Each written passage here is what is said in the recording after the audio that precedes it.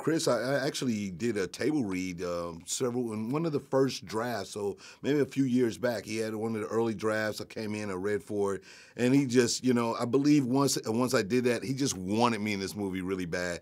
And so once he got the movie lined up, he called me and was like, "Come on, man, you got to be in this movie." And I didn't even think I had the time. And he was like, "We're gonna work it out. We're gonna shoot around whenever you can do this movie. We're gonna make it happen." And so that's what he did, and I was really glad to be a part of it, man. It's fun. I played Jazzy D. So Jazzy D is anybody who's kind of come up in the late '90s, 1990s, and the early 2000s. We all knew this guy that's like he's a slash promoter. He's maybe an ex street hustler, drug dealer kind of dude, and now he wants to be a businessman, and he believes that he can take you to the next level. And that's who I play. I play Jazzy D. I'm supposed to take Chris to the top, and I take him straight to the bottom. Loose and fun, man.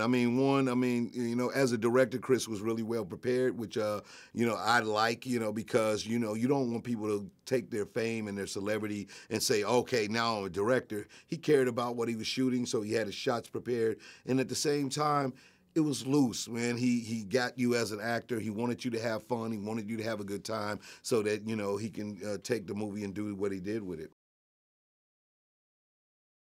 I think we respect him as one of the best writers in the business. Of course, he just built a really solid career. He's one of these, the top comedians out there that does what he does, and so that alone was something that you care about. And then you know that his passion about this project was one that he wanted to win, and he says it himself. He needed a win, and I was glad to be there to be able to throw a bounce pass or two.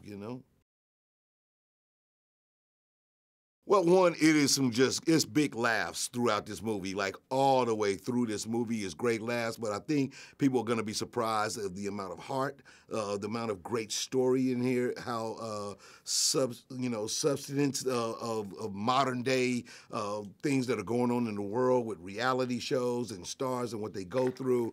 I think that people are going to be quite surprised by that aspect of the movie, and then it's going to be one of these things that every time you think about it, you'll find a new laugh. So you'll have to see it twice. You have to see it 3 times. And you should see it with friends where you can have this shared experience of, oh, you remember that part? And I think that's what people are going to love about this movie.